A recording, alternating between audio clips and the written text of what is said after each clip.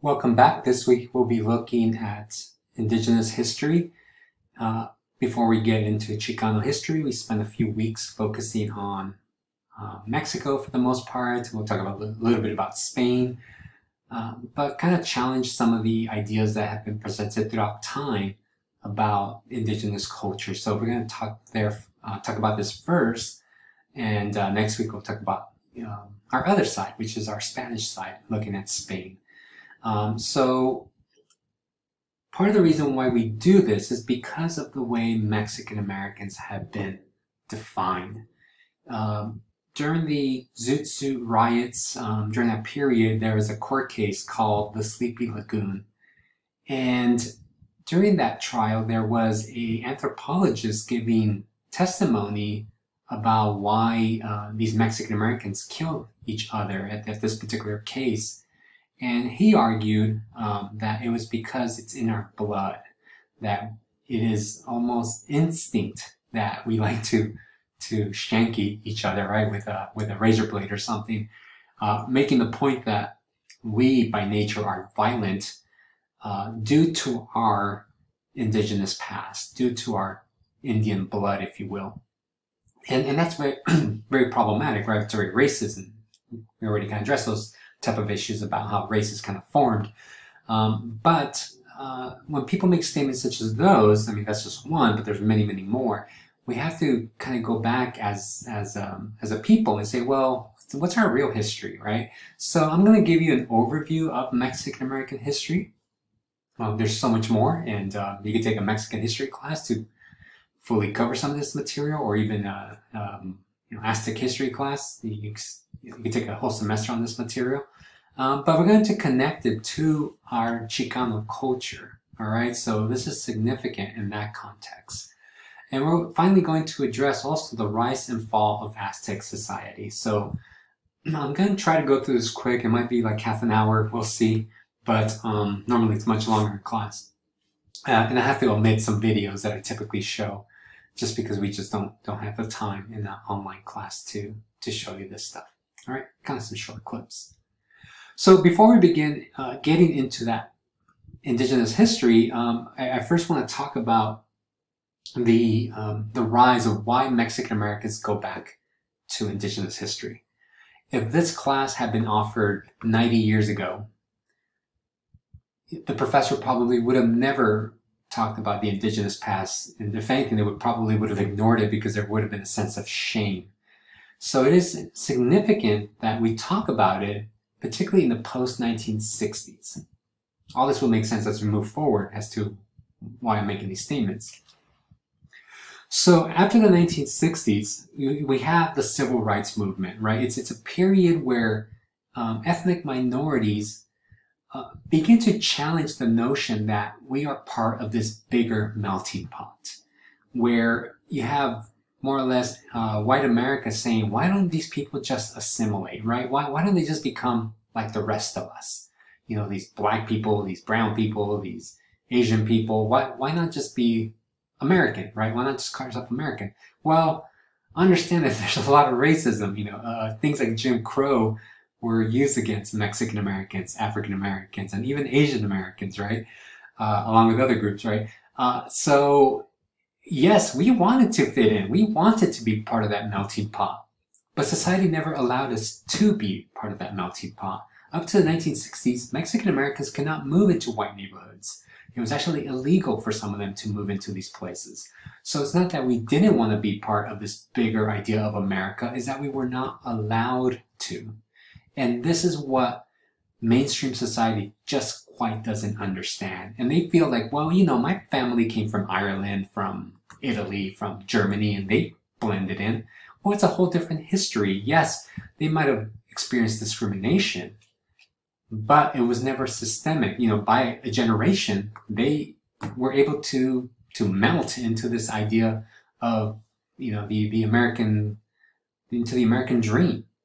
With us, because of the color of our skin or the way that we looked, we were never allowed to do this. So looking at our indigenous past and looking at courses like Chicano history, we kind of have to go back and look at these historical events to see how it kind of shaped us to develop a class like this. Just a quick side note, I had one student, Anglo-American student, who took this class, well, actually not this one, a Chicano history class, and he took a European history class.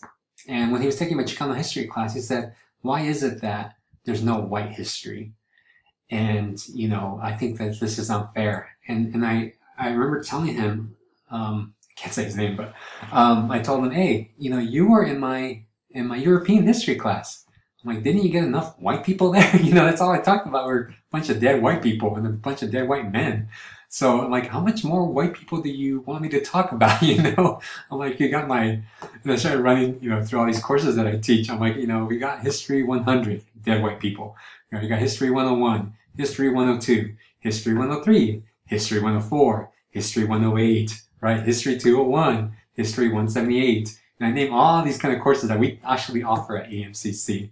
I'm like, you know, you can take all that and learn so much. I'm like, and we only get one, right? We get one Chicano studies class. And that's the only time we ever talk about Mexican Americans, and then we forget about them. So it's funny how, you know, there's this sense of even a bit of an arrogance of like, well, what about us? White America, you know, where's our history? It's like, oh my God, there's just so much of it. And we just get one class and there's a sense that we're taking over, right? So that's what makes it so funny. So sorry to go on that rant, but it's just, this is why these classes are important. You know, we get one chance to do it, and hopefully we do it right, and you know, hopefully you walk out learning something. Another thing is that a class like this challenges the idea that only Europeans are civilized. Throughout history, and really up to the 1960s, maybe even into the 70s, you know, it was only Europeans were the people who were actually perceived as being civilized. The rest of us were uncivilized, right? African peoples and so forth, right? Asian peoples and obviously Native Americans. So a course like this challenges that perspective, and we're going to show some of the great, not only artifacts, but some of the great civilizations in Mesoamerica, particularly in Mexico, that, you know, we're probably way ahead of Europeans at the same time. And then lastly, a class like this creates this kind of unifying heritage. So yeah, we're not all descended from Aztecs, right? We're not all Aztec prince and princesses. You know, we're Zapotec and Mayan and so forth, right? But it allows us to come together. When I talk about identity construction, right, this is a great example of that, how a history that might not be, you know, connected to us directly through bloodline, nevertheless connects us all through a shared experience, right? So these classes, whether it be Black history or Asian American studies or even women's history and Chicano studies, definitely, it creates a sense of, you know, we number one, we matter, and number two, that we do have a long history that connects us to the land that we sit on. So in the 1960s, you have this kind of birth of what's called Chicano nationalism. We'll talk about this more later, I think after the midterm, of this sense of pride, because prior to this period, Mexican Americans were taught that it was shameful to be Mexican, that it was, like I said earlier, it was, you know, disgusting, that we were dirty and so forth. So for the first time, we were like, no, we're proud of our heritage. We're proud of our past. We're proud of our parents. And we could, you know, hold our heads high and talk about, you know, some of the great achievements of our people. That's why I said, like, in the 1920s, many Mexican Americans were trying to assimilate, and they probably would have said, yeah, you know, we're not very proud of those Native American people in our family tree or something like that. In the 1960s, we began to get, you know, begin to be proud of that. I mean, in the 1920s, Mexican Americans are trying to bleach their skin, you know, and we still see things like that today, where I think in India, they sell bleaching cream so Indian people can look whiter. Mexican Americans were doing the same thing in the 1920s, so this sense of shame with being dark, having black hair, right? Having kind of like indigenous features. In the 1960s, we let go of that and we begin to be proud of who we are. And then, it links today to the past, right? That we are connected to these historical events that shape our identity today. So it definitely, this concept of Chicanismo, and there's problems with the term itself too. And when we talk about the 1960s, we'll talk about the problem of Chicanismo. But in the context of the 1960s, it definitely created a sense of pride in our past. So let's dig into this stuff. So now let's look at Mesoamerica. And we begin by looking at ancient civilization. So this is around the time, probably when the Greeks are around in Europe.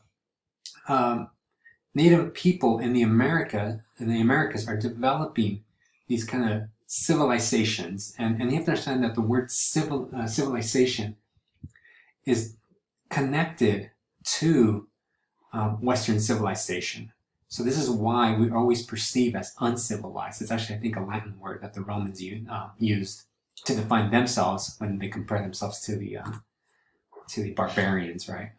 So Mesoamerican people throughout time have been viewed as uncivilized. Yet we see that they begin to develop fields, they begin to develop great arts, as you see here, right? We see ceramic figures, which are all elements of civilization. I think by the 1900s or can't remember, somewhere around the early 20th century, the word civilization begins to kind of evolve to begin to include other groups of people.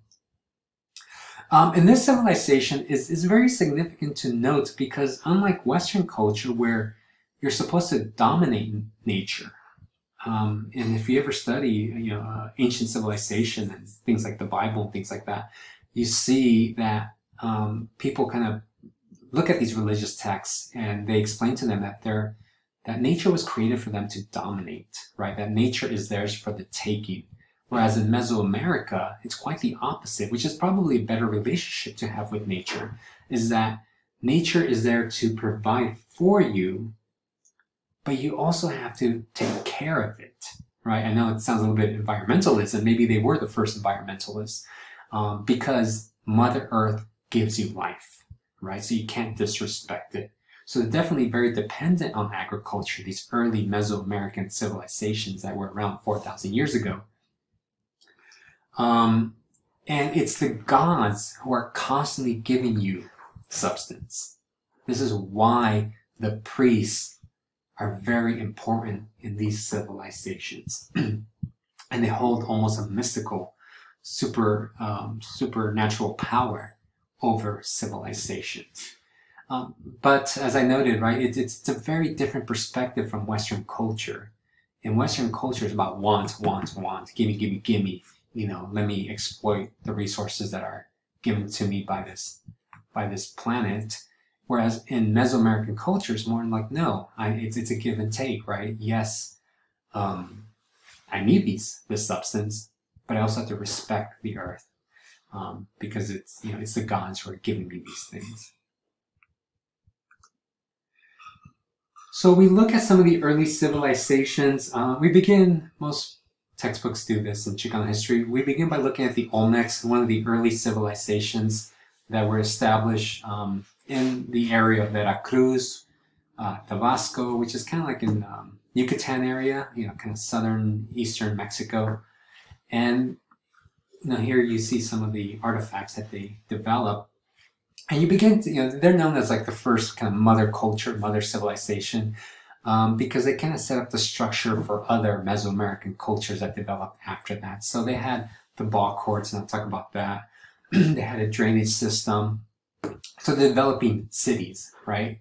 And they have these kind of colossal stone heads, as you see here. One thing that stands out about these heads, if you look at the facial feature, they almost look like African peoples, right? And, some people, and this is all,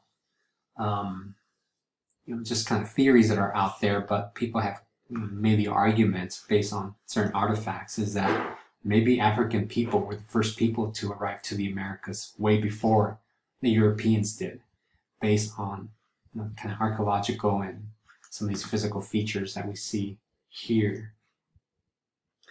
But nevertheless, these are great monuments that they created. They also developed trade throughout Mesoamerica, kind of spreading out their culture into other regions into Mexico, which is why so many borrow from them. And they are the first to develop a written language. They found kind of a cylinder, ceramic cylinder, where it had all this kind of language written on it. So it's quite important because these are some of the elements that you need to define the concept of civilization. Obviously having a city, having gods, priests, having language, having a political system. All this was being done by the Olmecs, close to 1,500 years. Actually, more than 1,500 years. 3,500 years ago. Another important period that we look at is the Mesoamericans. The Mayans. Sorry about that. In Mesoamerica. And their society, we see that they have this development of knowledge. They have a precise system in tracking the stars, not so much because they're great, they want to study the universe, but rather because they need to know when to plant things. So they need to understand the concept of time. Today, you look at your watch, you look at your phone and you see the calendar, what day we're on, right? You don't think about those things too much. But imagine if all that information was gone and you just pop your head outside and say, well, what day is it today? Is it Monday? Is it Saturday? I mean, some of us feel like that right now with the whole COVID thing going on right now, right? We don't know what day of the week we're in. But this is important information to know when you're going to plant, because you need to prepare for the future, because if you don't, you're going to be without food in the winter, right? So they were great astronomers and mathematicians because they needed to know when to harvest, when to grow stuff. So this information made them great scientists for that era. They also had no use of metal. Everything that they used, all their tools, were made out of stone, where they just kind of chipped it away. And, far from popular belief, we find that the Mayan actually had knowledge of the wheel. We see it here. This is an artifact of the Mayans, and they had the wheel, but they never put it to any kind of practical use. They actually just used it for toys. This is what this is. It's a Mayan toy. They had cities with, like the Olmecs, right, the ball courts, great pyramids. They had actually apartment complexes, town centers, major avenues, structured in a way that kind of like Phoenix, in very perpendicular formats where it makes it conducive towards business, right? Markets and things like that. And they had a infrastructure, again, sewers and streets and things like that, that allowed them to create these great cities. And they made the cities beautiful. They painted and plastered them. Today you go to them and they're all kind of gray, made out of stone. But if you were to go back in time, they would have been plastered with great colors, almost like a European city at that time. So as I mentioned, they had draining system, a sewer system. Don't take my word for this, because this is something my professor told me in college. I think he was lying, but still kind of funny, that when the Europeans arrived, not to this region, but to a different region, in the 1400s, that they started fishing in these holes that they found where water ran through it, and that the native people were just kind of dumbfounded by these Europeans because they were fishing in their toilets, basically. So it just kind of, again, shows how advanced they were compared to the Europeans at that time, right? They have water channels. Water channels are very important because they help them distribute goods into different parts of their territory.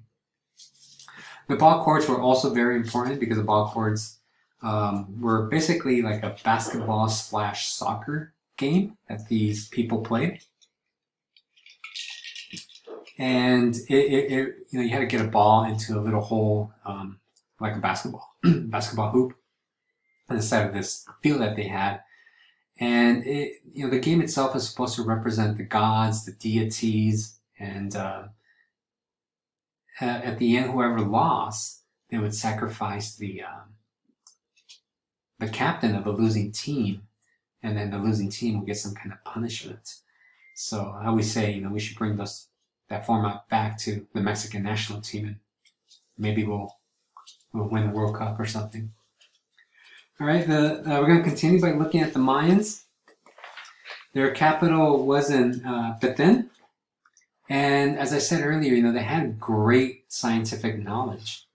They developed the concept of zero without European contact, right? They developed it on their own. And they developed it because they need to know this information in order to do these kind of great mathematical and astrological studies that they're doing at that time.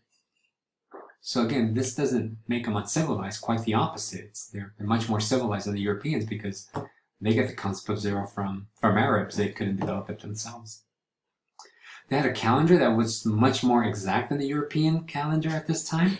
It was close to what we have, 365 days, more or less, unheard of at this time. They actually also did things like brain surgery. They found that there was simple brain surgery happening in the Mayan region. They tracked the stars in order for them to predict the future.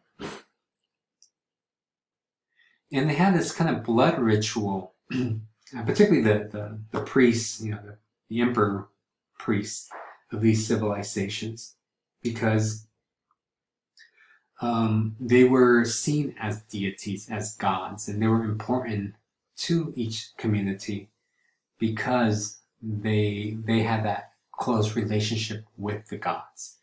So when they did this blood ritual, they would shed blood from different parts of their bodies. The most painful one was this one. I wonder if I have a video. I want to show you this video and then see what you all think of this process.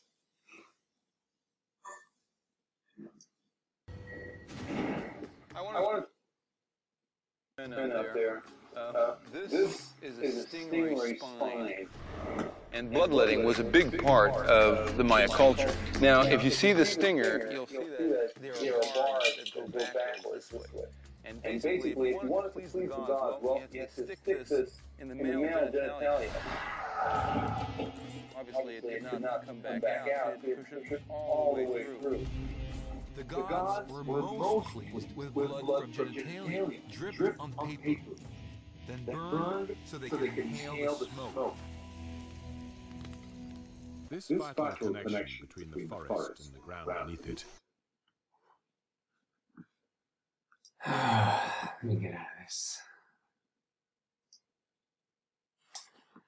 So hopefully that video showed up. If it didn't, then I'll put it. It's only less than a minute.